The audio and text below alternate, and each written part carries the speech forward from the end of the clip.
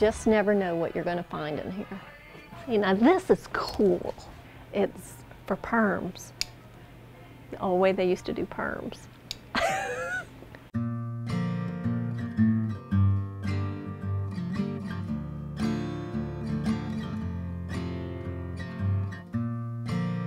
I wouldn't say I'm a sad person. I think I have some sadness in me.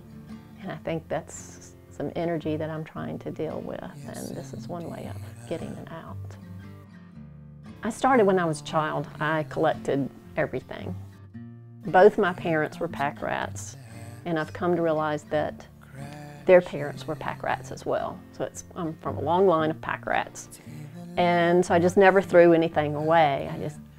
I kept everything. As I got older, I'm like, what am I going to do with this? Most of my pieces are found or recycled objects I use. I hate throwing things away, so my husband has to sneak behind my back and throw things away. I tend to get my ideas from dreams or through meditation. I'll see images or have emotions come up during a meditation or whatever and kind of sit with what that looks like to me. So I develop this image, and from that image I have to figure out how can I put that down. My pieces sometimes have a dark theme to them. And it depends on what the piece is. It's called Do You Know Me? And it has all kinds of things on the inside of it, but you don't really see them if you're just looking at it. There's some Tinker Toys and blocks. There's a old baby blanket. There's actually a photograph of me in there, wadded up.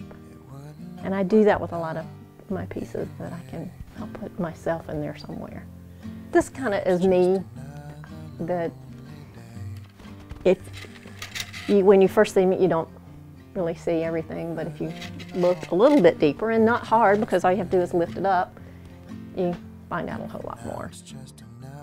It's kind of a therapy session for me to put this together and get that emotion out.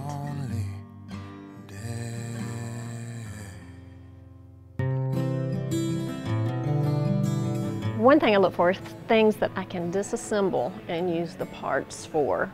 Something that will inspire me to do something with it. I like to disassemble them and use the pieces from the typewriter on my other pieces. And I also have a friend of mine that works here. She repairs lamps that saves pieces for me. So when I'm in here, I usually try to see what she has for me. All right. Oh gosh. Cool. All kinds of cool treasures in here. People's reaction about my pieces, of course, if they have an emotional reaction, means a lot to me because it took a lot of emotion for me to do a lot of these pieces. I want them to be like a child, to grow up and go somewhere where they're loved. And they have something more to them than just the found pieces. It is kind of exciting when people take the time to look and can look at it and oh, because they don't see all the little pieces in it at first until they really start looking at it. It's interesting to see them say, I know what that is, or I know what that is. So it's fun to see that. I really enjoy that.